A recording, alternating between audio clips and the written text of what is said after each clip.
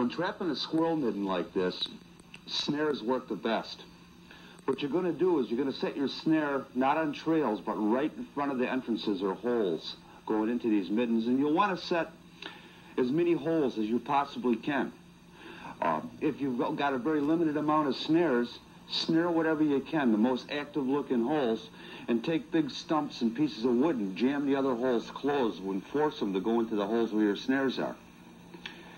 With our type of snare, it works really nice. You'll snare right in front of the hole like this, and you'll set your snare so it's the minute he touches the snare, it'll snap shut on him. All we've got to do now is attach the other end. I've got a piece of twine onto this wire, and we'll attach it firmly to something that's not going to move. Better still, a deadfall snare or any other type of lifting device that'll bring, after the squirrel's been snared, to lift him off the ground is even a better way to go. Here's another very good spot in the winter or the summer to catch a snowshoe hare. In this particular case, there's a nice well-beaten trail coming into this area, a lot of rabbit dung all over this area.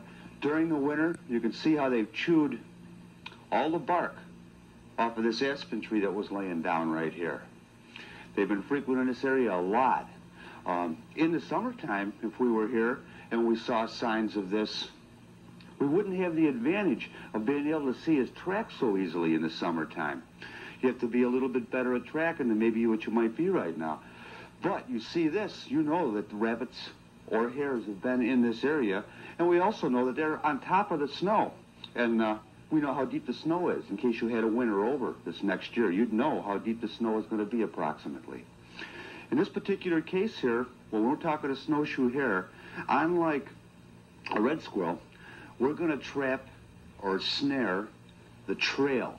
We're not looking for a hole or anything like this. He's using this trail every day. That's something to remember. We're in a spruce forest right now. He doesn't eat in a spruce forest unless he's forced to. This was because of snow conditions. He travels every day on this trail, and he goes out to get willow or something similar like that. But he needs protection, and when he's through feeding, he beats feet right back into the spruce forest where he's got some cover. So this trail is a good thing. He's using it every day. And so we're sure within 1 or 2 days at the outside, we're going to catch one of these snowshoe hares that's using this trail. Even though it's winter, there's a lot of plant life that's available to us for food. This injured spruce tree here is a real good example. Whenever there's an injury on a spruce tree or a pine tree, a lot of pitch will start to develop into these areas, like right here. This is all edible. It's very nutritious. In fact, some of the Indian groups, they call it gum. Doesn't taste all that bad either. Also, in the same spruce tree, as long as we're here, if you take a spruce or a pine and cut the bark,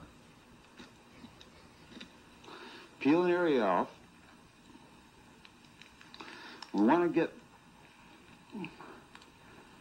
between the wood and the outside bark.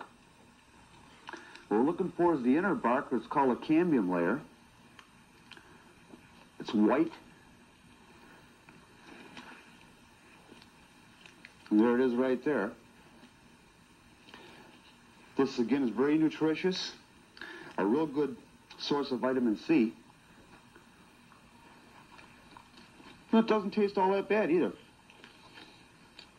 So the spruce tree is a good example of how nature has put everything out here for us. All we got to do is be able to recognize it.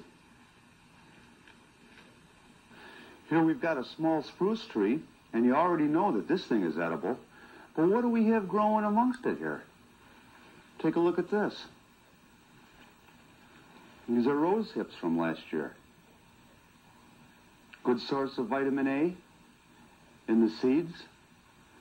A lot of vitamin C, good source of sugar.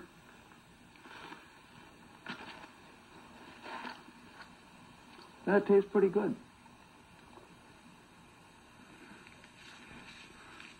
Another good source of energy And another plant that you can find all over in the wintertime, all we have to do is take the snow and wipe it away. And there's been cranberries that have been fresh frozen. Excellent source of sugar, vitamin C. So food's every place. All we have to do is know where to look for it. It's all been put here for us.